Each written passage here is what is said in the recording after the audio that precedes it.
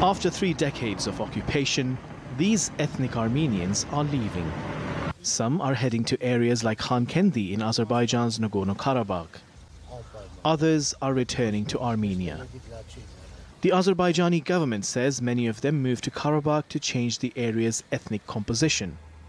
In the early 90s, Azeris were evicted from their homes as the Armenians moved in, not just from Armenia, but also Lebanon, Syria, and some Western countries. But as they left, they burnt down the houses they occupied.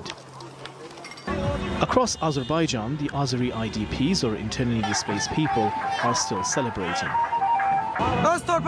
We are returning to our own land, hopefully after 28 years. We are displaced civilians from Kalbajar. In line with the peace deal, Armenian forces are required to leave the occupied Kalbajar district by Sunday, Adam district by November 20, and Lachin district by December the 1st. We are very happy. My brother is a soldier. Thank you very much. Turkey and Azerbaijan are brothers. We have won together. On Friday, Turks and Russians met in Ankara to discuss implementation of the peace plan. Their talks will continue on Saturday. The government in Baku says there's much to be done.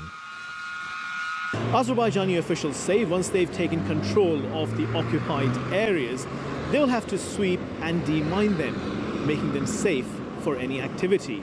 After that, there's going to be a phase of damage assessment followed by reconstruction work. According to some officials here, it will be sometime next year when the IDPs are able to return home. Hassan Abdullah, TRT World, Ganja, Azerbaijan.